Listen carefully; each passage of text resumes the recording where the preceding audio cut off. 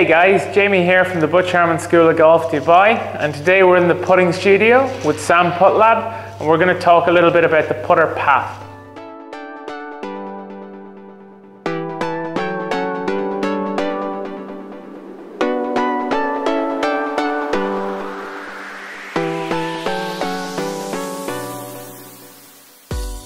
The putter path is basically what I would describe as the direction the putter is moving between a couple of centimeters before and a couple of centimeters after the golf ball. What we want to see is a putter path that roughly falls pretty much in line with the ball to target line. What you'll see here, I've got a laser on our ball to target line, and I'm going to use this to demonstrate a couple of different path types. So for me, one of the most common path types tends to be out to in when it comes to putting. So what we will see is a putter that moves above that line on the way back or outside the line, and then back across the ball and inside the line on the way through.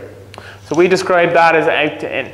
We would also see an in to out path, which tends to be the club inside the line and the putter going back outside the line on the way through. So that's an in to out path. Like I mentioned, my ideal is kind of roughly in line with the ball to target line as it passes through the ball, but there will be some sort of arc on the putts depending on the player and their setup. One of the most common reasons for a poor path or an in to out or an out to in path is your body's alignment. Now, I'm not talking about feet, I'm talking more about shoulders and forearms. So more often than not, with somebody who swings out to in, we'll see the right shoulder and right forearm significantly above the left shoulder and left forearm. This can create that out to in path that we were talking about and can cause a lot of problems when it comes to consistency and direction. A really quick drill that you can do to help this is called prayer putting. So what we're going to do is we're going to set the putter up basically in line with the hole, so pointing directly at the hole. I'm going to place my left hand down the left side of the grip, and I'm going to have it roughly running pretty much along my index finger in the lifeline of my hands. From there, I'm going to get my right hand and I'm going to face it directly opposite, almost as if it was a mirror image. And from there, I'm going to try and make a putt as if I'm in a prayer position.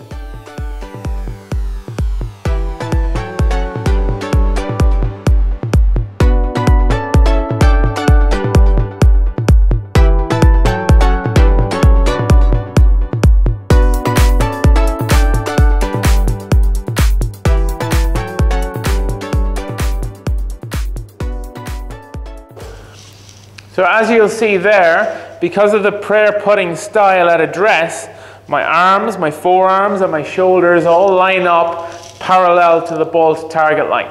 As you'll see from the SAM data, that makes it very simple for me to just stroke the ball into the hole.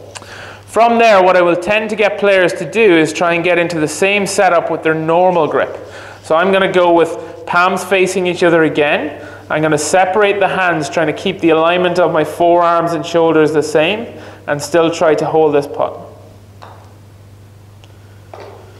Again, as you see there, pretty nice stroke through the ball. So if you can master the prayer putting style with practice, you will very easily be able to transfer that to your normal putting stroke, improve your path, and hold more putts.